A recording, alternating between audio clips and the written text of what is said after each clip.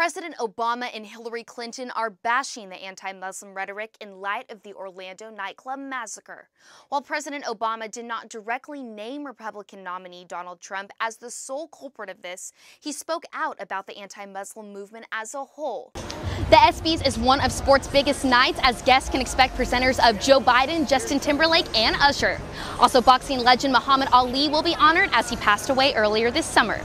Triolo, ABC News, Los Angeles.